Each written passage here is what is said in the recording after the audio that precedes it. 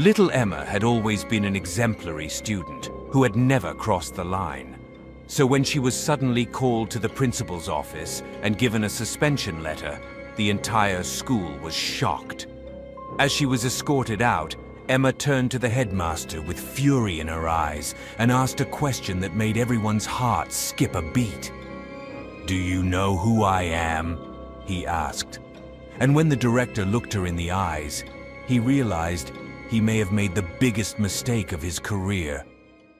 Director Jameson pretended not to have heard her and turned around, wanting to retreat to his office and close the door behind him. Had he missed something? Who was that girl? To add insult to injury, Emma shouted, "You'll regret this!" and she stormed out of the building, leaving everyone speechless. One of the teachers, Miss Clara, quickly entered the principal's office and closed the door behind her. "Shit, Eric, what was that? Who is that girl?" she whispered, completely caught off guard by what had just happened. "That's what I'm going to find out now," she muttered as she rummaged through one of her drawers. "Aha, here it is," he said when he finally found the file he was looking for, a list of all the students currently enrolled at his school. "Let's see Emma in 4th grade. Emma," he mumbled as he scanned the list and searched for her name. "Yes, Emma Richardson. That doesn't ring a bell, does it? Do you know anyone else named Daniels?" he asked his colleague. To his disappointment, Clara shook her head. "Well, maybe it's nothing. You know how kids can be sometimes. Maybe he was joking or saying something stupid. Or maybe she was just angry because she got suspended," he mused. "You're probably right, Clara. I'm sure everything will be fine. Thank you," Eric responded. They would soon discover that they were both wrong. The other students had been waiting in the hallway, and as soon as Eric opened the door to his office, they quickly turned their heads and walked away, avoiding his gaze. Eric thought they were just a little surprised by what had happened, but that wasn't true. It was much worse. They knew who Emma really was. The next day, when Principal Eric returned to his office, he discovered a note that turned out to be a threat from Emma. Concerned, he inquired with his staff about anyone entering his office since yesterday, suspecting it was Emma. Disturbed by the note, Eric tried to shake it off, but found himself unable to forget about Emma. During lunch, Professor Clara informed him that Emma hadn't come to school and attempts to contact her father were unsuccessful. Worried, Eric contemplated the situation, feeling it was a disaster. Despite Clara's reassurance, he couldn't shake the nagging feeling that he had made a mistake. The day's end brought a sigh of relief. During dinner, Eric discussed Emma's suspension with his wife Sandra and daughter Lucy. Sandra reminded him of his responsibilities, while Lucy suggested hidden reasons behind Emma's actions. Alone in his study, Eric reflected on the complexity of his role and Emma's behavior. The next morning, Sandra suggested seeking information from Emma's teachers, and Jake wondered about potential personal problems at home. These discussions left Eric conflicted and questioning the impact of his decision on Emma's future. Returning to school, Eric noticed a tense atmosphere fueled by rumors about Emma's suspension. Concerned parents inundated him with calls, highlighting the challenges of his position. In a staff meeting, Eric addressed the rumors, emphasizing the importance of unity among the staff and focusing on the well-being of all students. Principal Eric assured his staff that Emma's situation was being handled carefully, but uncertainty crept into his voice. As teachers dispersed, Eric pondered the fairness of his decision and questioned if there was more to Emma's story. Miss Clara approached Eric with Emma's project, hinting at a complex family background. Preoccupied, Eric overlooked the deeper implications, missing a crucial piece of the puzzle. Reviewing Emma's project, Eric sensed an undercurrent but couldn't grasp its meaning. Frustrated, he put it aside, unaware of the important connections beneath the surface.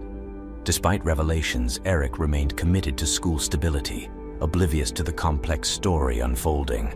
A formal request for a school board meeting heightened his anxiety, realizing the gravity of Emma's suspension. To prepare, Eric rehearsed justifications, but grappled with lingering doubts. Tasked with a comprehensive report, he delved into Emma's records, hoping to validate his decision.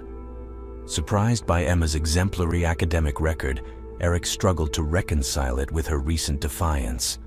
The stark contrast made him question his judgment and the complexities he might have overlooked. Determined to unravel the truth, Eric investigated Emma's family background, seeking clues. Conversations with former teachers offered no revelations, leaving him without significant information.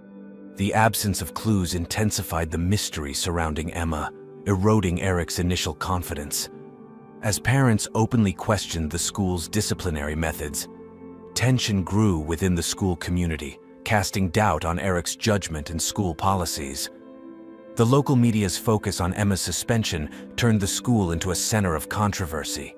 Media vans and journalists sought Eric's comments, leading to relentless attention and criticism. The negative impact on the school's image strained Eric's leadership. Facing community disapproval, Eric worked to defend the school's reputation, holding meetings and sending communications. The constant pressure affected Eric visibly, causing restless nights and overwhelming stress. Emma's return to school with her imposing father heightened tension. In a meeting with Emma's father, he issued warnings with undertones of disgust and veiled threats, leaving Eric unsettled. The father's enigmatic comments hinted at hidden repercussions beyond the school. Reflecting on the father's words, Eric speculated about hidden dimensions of the situation. As he gathered information about Emma's family, he began unraveling a larger, intricate narrative extending beyond the school's confines. During a tense board meeting, Eric defended the suspension with conviction but underlying unease. A casual mention that a board member knew Emma's mother caught Eric off guard, prompting questions about the unexpected revelation and its implications. The mention of Emma's mother triggered a chain of thoughts, leading Eric to connect information and approach a revelation about Emma's identity and family background. As the board meeting continued, Eric realized the remarkable nature of Emma's mother, uncovering a new aspect of the situation. The revelation about Emma's family shifted her perspective on the unfolding drama, leading Eric to reflect on the weight of his ignorance after the board meeting. His discreet investigation into Emma's family revealed her mother's political stature, reframing the suspension incident, and prompting Eric to question his decision-making process. Realizing the broader implications of Emma's family background, Eric felt a mixture of fear and shame. Emma's earlier question, "Do you know who I am?" gained new significance, highlighting the influence of her family's status. Eric acknowledged the impact of his actions on Emma, the community, and his own career. Facing the press, Eric publicly apologized to Emma's family, expressing remorse for his handling of the suspension. He admitted the dangers of bias and emphasized the importance of fair decision-making, showcasing a shift in perspective. During the press conference, Eric candidly addressed his errors and called for empathy and respect within the school community. In a meeting with Emma and her mother, tensions eased, leading to a shared desire for understanding. Emma's mother wished for her daughter to be treated like any other student, unraveling layers of complexity in the situation.